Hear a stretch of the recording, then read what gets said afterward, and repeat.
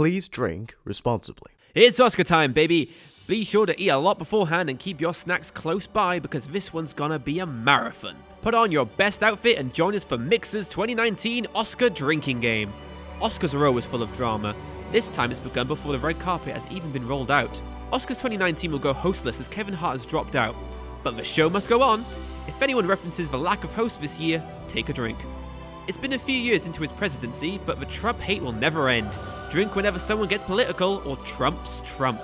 We're not even going to attempt to guess who will win what, but here is something you can do. When the nominations are called, get each member of your party to pick their favourite. If they win, they get to dish out 3 fingers. If they lose, you have to drink all 3 yourself. Whoops. Maybe the camera shouldn't have caught that. Drink when you see someone who didn't win looking pissed off, but politely clapping for the winner. And the winner is... Not just yet, here are some optional rules. Have a nice trip. Down your drink if someone falls up the stairs. In favour of shortening the awards this year, ABC was going to cut the awards for cinematography, editing and hair and makeup. As always, the internet was not quiet about this ludicrous decision, and at the last minute, ABC retracted this decision.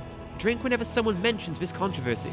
Thanks for watching. If there are any rules you think we have missed, please comment below. Our team of highly trained actors will be here to check them out. As always, like, comment and subscribe, and if you want to keep up to date with Mixers as it comes out, click on the notification bell. And Maddie, I'd just like to thank everyone involved with production for this Mixers right now. Bradley, you've done a fantastic job. I'd like to thank everyone who supported me.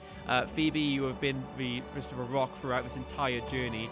I'd like to thank Ben. I'd like to thank Rob. I'm sorry, Maddie, but I